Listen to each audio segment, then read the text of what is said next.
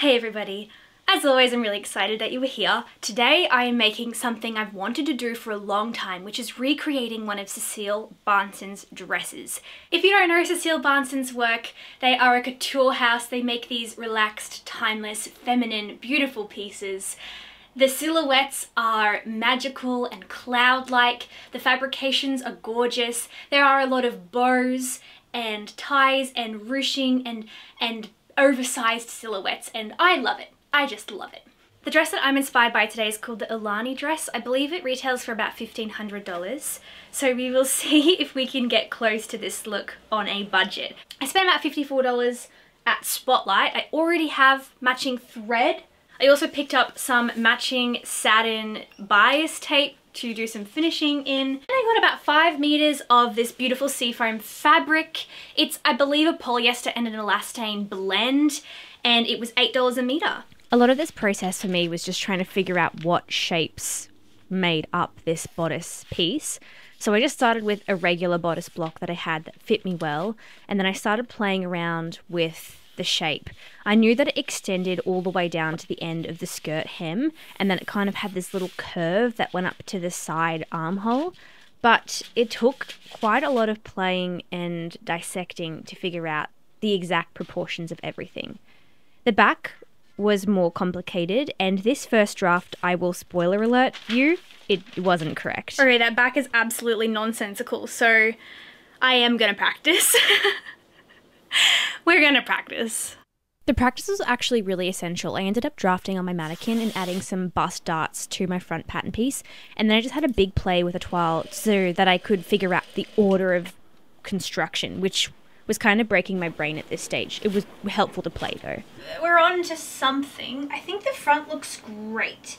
I didn't do the whole thing, but I like how it's fitting at the front.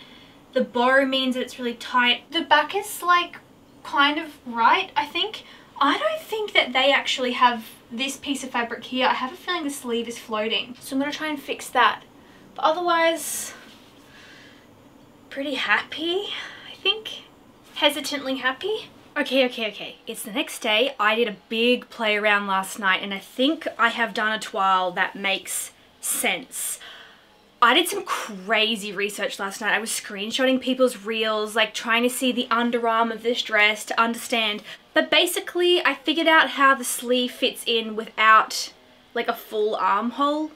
My brain is still a little bit fried from it, but I'm excited, and I'm gonna show you what my pattern pieces look like. It took me some fiddling, so it might take you some fiddling if you're making this, but let me show you. So basically you can see my front and my back piece, and the back piece is just that top part of the back yoke, and then the rest of the back is just made up from ties. Basically the front piece is just a bodice block that fits me really well. It goes in a little bit on a diagonal, and I just felt like that means that when you pull it, it looks more flattering. And I've also added a bust dart in the front. Then it just curves down. You can figure out this curve however you like, and then the pattern piece goes all the way to the desired length of the skirt. Hey, it's Editing Carly here. I just realized I totally didn't even show you what my puff sleeve pattern looks like. It's self-drafted. It's really hodgepodge. I will insert a picture of what it looks like roughly here. Feel free to copy if you like. But I'm sorry, I didn't even address it in this video. I'm actually legit a bit scared for this one, but we have to begin. I'm going to do my best to explain this thoroughly through voiceover because I did actually find it quite a challenging sew, but hey, if I can do it, I really believe you can do it too.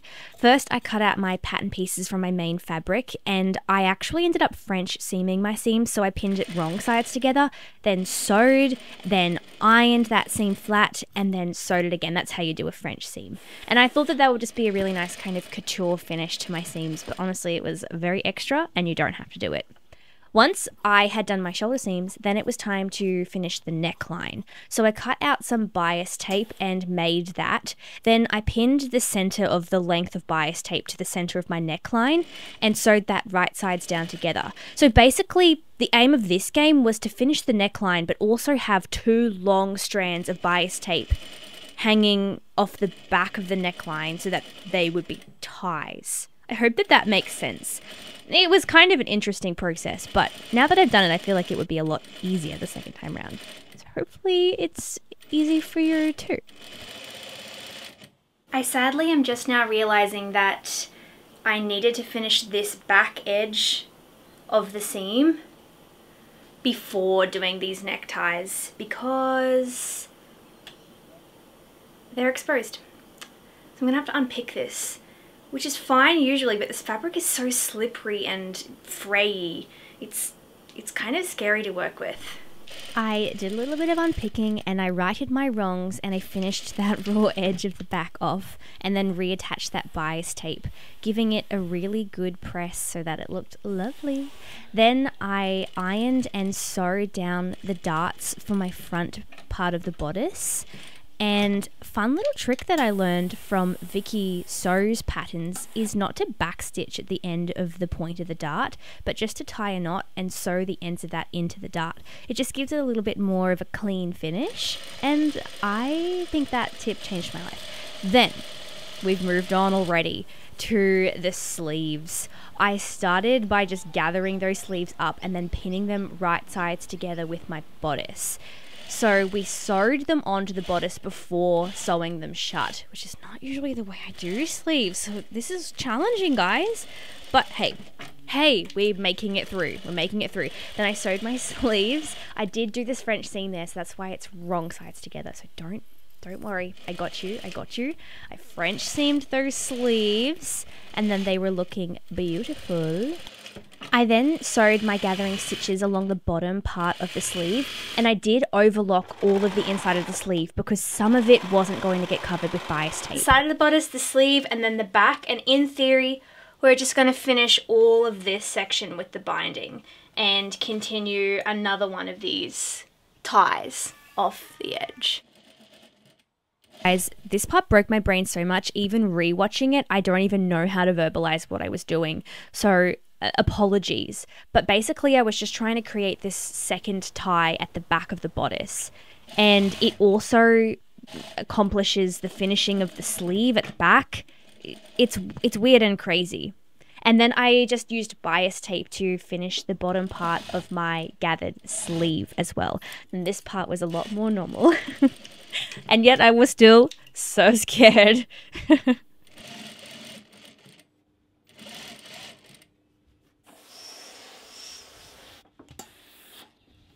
This is what it's looking like at the moment. I think I'm too frustrated with this fabric to be at all happy with this. Which is so silly. I think it can come together. It's just, I've done some dodgy sewing and I can't unpick it. I think it will actually do the garment so much damage to unpick.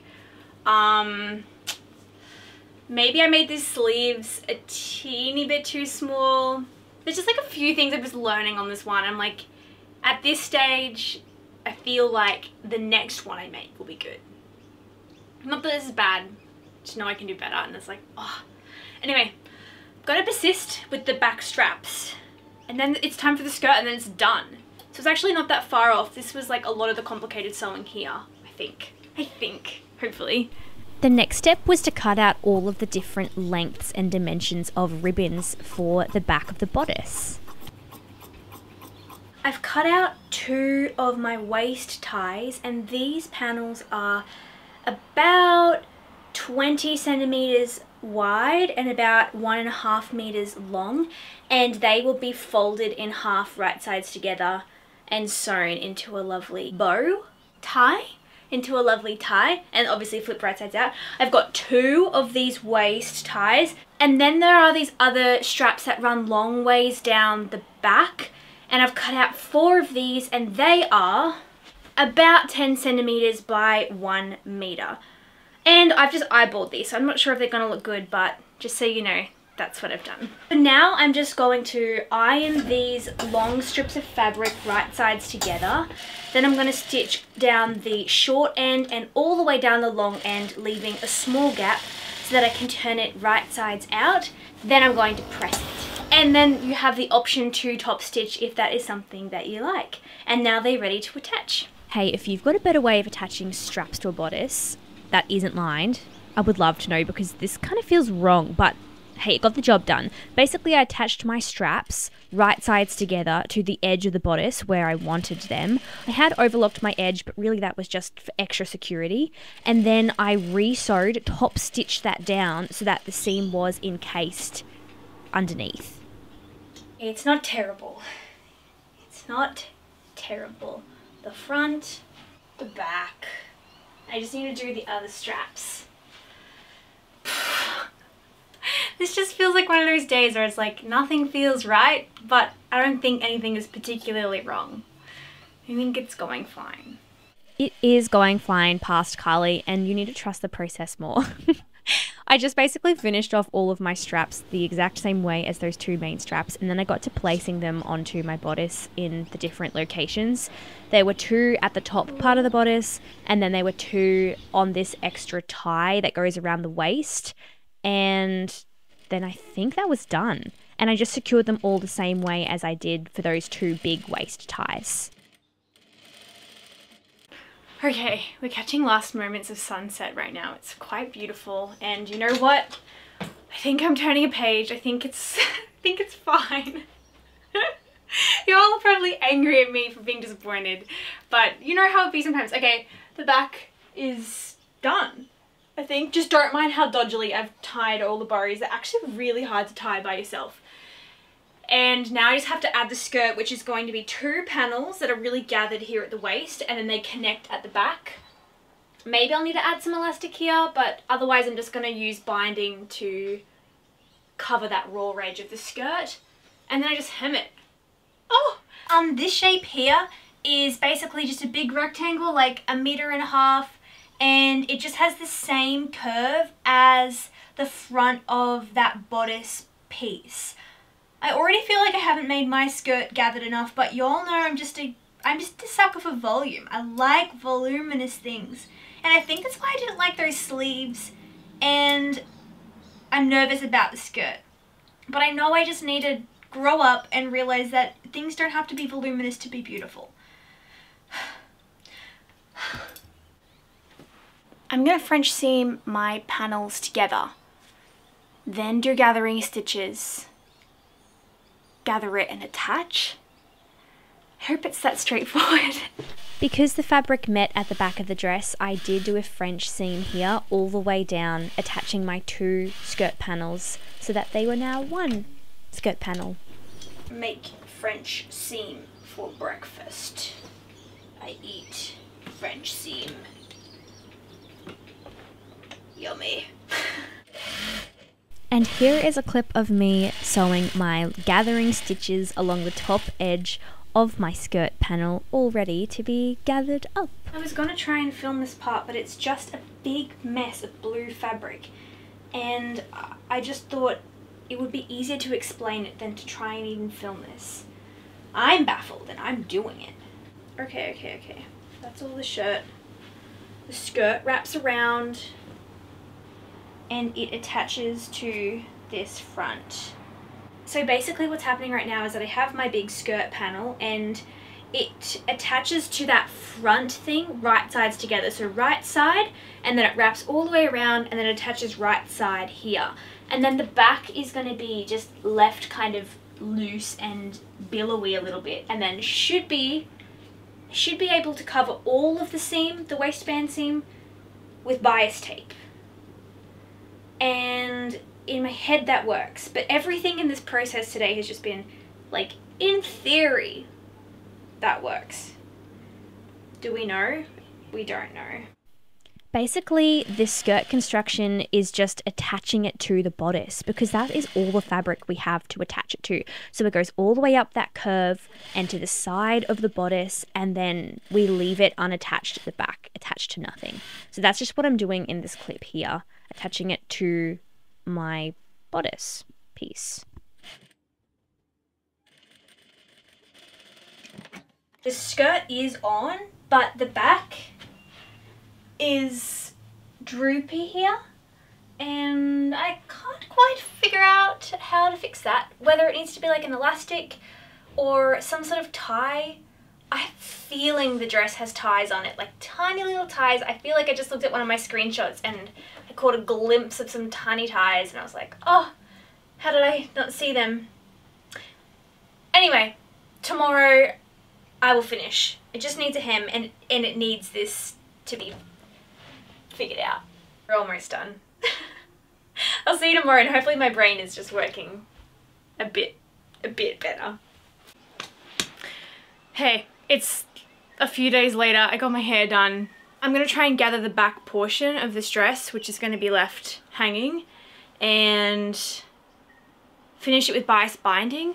I still am not sure, like maybe I should be putting an elastic in the back, maybe I should be putting ties in the back, but I'm just not really sure what to do. So I'm just going to try gathering it first. Guys, I'm sorry about this video. I feel like I've been all over the place, but this is real sewing and real problem solving. But hopefully it's helpful in even a teeny little bit. Let's try and finish this.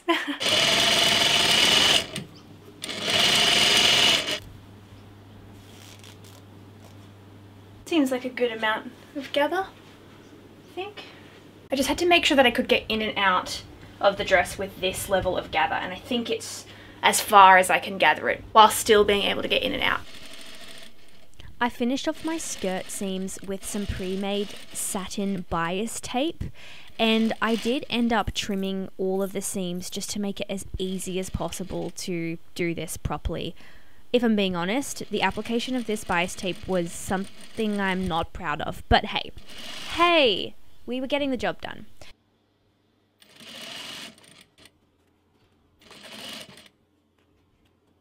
Unfortunately, the back of my skirt was a little bit too droopy, so I did end up sewing in some elastic very haphazardly, and that just kind of made the skirt sit a little bit tighter on my waist, which I enjoyed. Then I just did a very simple hem. I rolled it up once and then rolled it up again. That's what you would call a rolled hem.